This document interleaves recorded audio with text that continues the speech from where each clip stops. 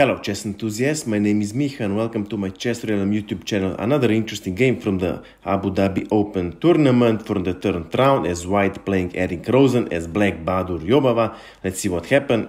Rosen started with e4, d6, d4, knight to f6, and we have Pierce defense. White plays knight to c3, e5, knight to f3, and now knight from b goes to d7, transposing into some sort of a Philidor defense.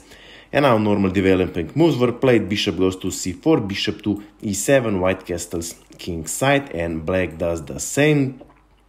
And now rook to e1, taking over the file. Black plays h6, preventing any unpleasant knight to g5 for bishop to g5. And now white continues with a4, threatening with a5, advancing with a pawn. Well, it wouldn't be actually anything wrong if black would allow this. But apparently black doesn't like this setup, so a5 was played, blocking this a pawn. And while white continues also with h3, preventing any knight to g4 or bishop to g4 jump. And now black continues with rook to e8, countering white rook on the e file. White continues with the development, bishop to e3, and now bishop goes to f8. So black supports his a pawn. So we are in the 10th move, and believe it or not, Baadur Jobava had the same position on two previous occasions. Maybe here white could simply try with the d5, avoiding this exchange of the pawns in the center, grabbing more space. It would be totally solid option, but in the game, white plays queen goes to b1, preparing queen to a2, supporting bishop on c4, targeting this weak f7 square. So black immediately counteracts with e-pawn captures on d4. Now this pawn on e4 is twice attacked, so white has no other option but to capture with bishop, protecting this e4 pawn with rook. And now black continues with knight goes to e5, targeting this defenseless bishop on c4, and also threatening to capture knight on f3, forcing white to double the pawns along the f5. Well, if white wants to continue his original plan, he has to grab this knight. So let's see if knight captures on e5, d pawn recaptures, attacking this bishop. So bishop has to move away, losing additional tempo, but white doesn't want to lose additional tempo. So white plays bishop captures on e5, d pawn recaptures, white is on the move and plays queen to a2, targeting this pawn on f7. Of course, black cannot defend the bishop to e6 because this pawn on e5 is without any defense, so black has no other option but to play queen to e7, further supporting this pawn on f7. And now white plays rook from a goes to d1, taking over this the file. Black responds with c6, targeting this d5 square, preventing any unpleasant knight to d5 jump. And now white plays a very interesting move, knight goes to h4. Well, let's see. If black should play, let's say, a random move, rook to b8, then knight to g6 is a very strong move.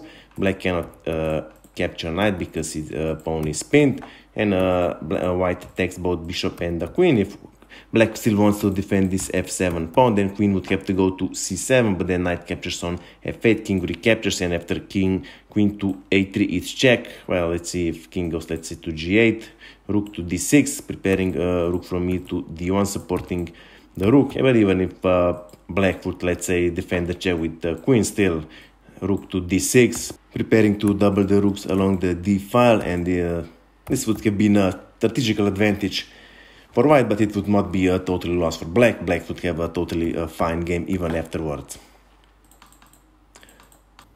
Okay, so let's go back to our game.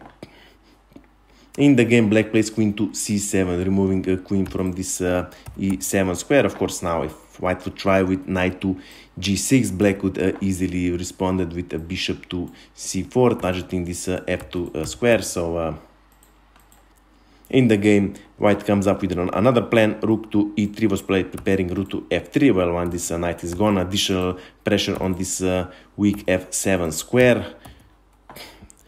So black has decided to release the tension by playing bishop to e6, counter acting on this diagonal. And of course white could have captured, but white has decided to keep the tension. Rook from e goes to d3, doubling the rooks along the d5. Of course, there aren't actually any invasion square because all squares are actually taken.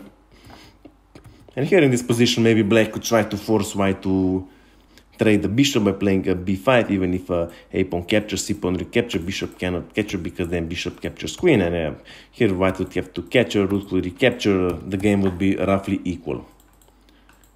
In the game, however, black plays king goes to h7, removing the queen from this long diagonal. Maybe black was simply afraid of maybe, I don't know, knight to g6, and then this defender of bishop on f6 would be removed, or maybe it's just or maybe it was just a waiting move. I don't know actually. White definitely would have to try with, let's say, knight to f3, putting pressure on this e5 square, because knight on h4 doesn't actually have any bright future here. In the game, however, white makes a fatal blunder. Knight to f5 was played, and black immediately grabbed the opportunity. Bishop captures on f5. E pawn recaptured. Of course, this pawn on f7 is double attack, but black is on the move and plays e4, attacking rook on e3. Now white has to remove the rook somewhere. Let's say at rook to e3, bishop would probably go to f8, targeting this rook, and then trying to advance with the pawn. So white apparently didn't like it. In the game, rook from d3 goes to d2. And now black plays e3, pushing this e pawn even further, attacking rook on d2 and pawn on f2. Well, let's see, white can capture or not. If white doesn't capture, let's say if rook goes to e2, simply e pawn captures on f2 check. White would have actually no other options but to capture this pawn somehow. If rook captures on f2, bishop to c5, and here white gains an exchange.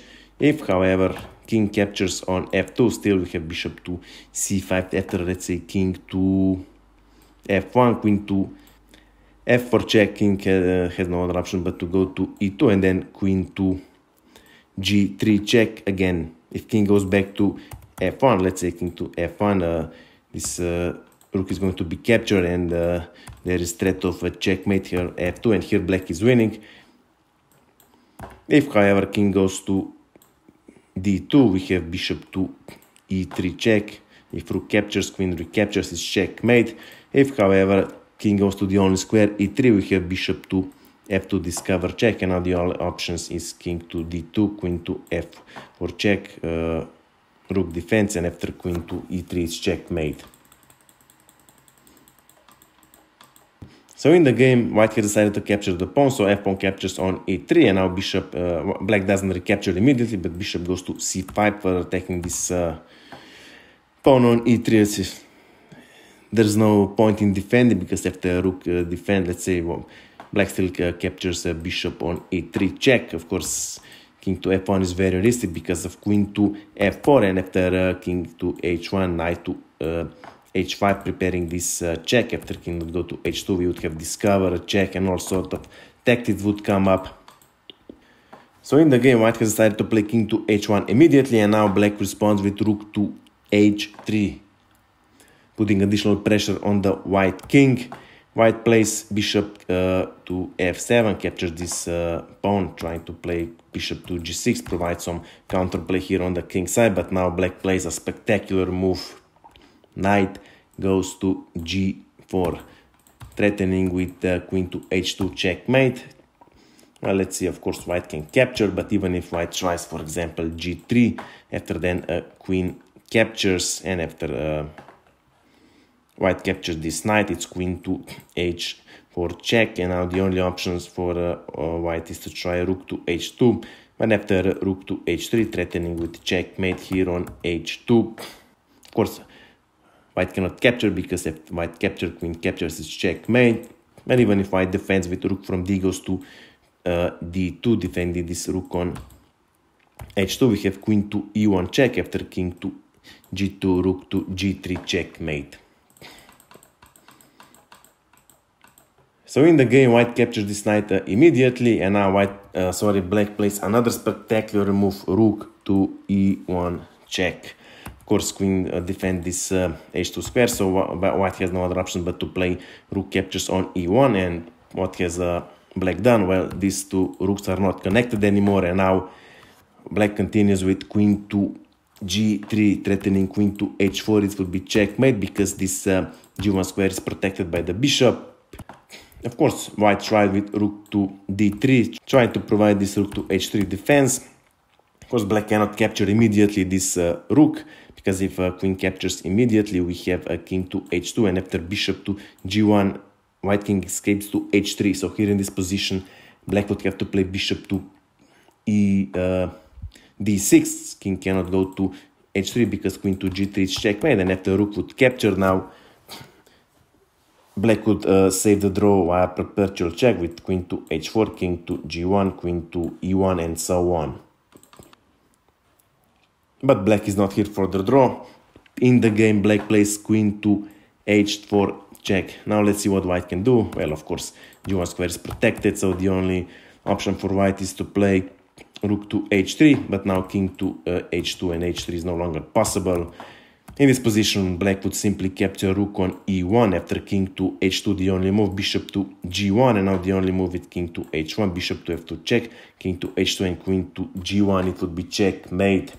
And realizing that all is lost, in this position, Rosen resigned the game. So I hope you liked this game. I hope you have learned something from it. If you have any questions, my email is below in the description. Of course, I invite you to visit my Instagram page. That's it for now, and see you soon.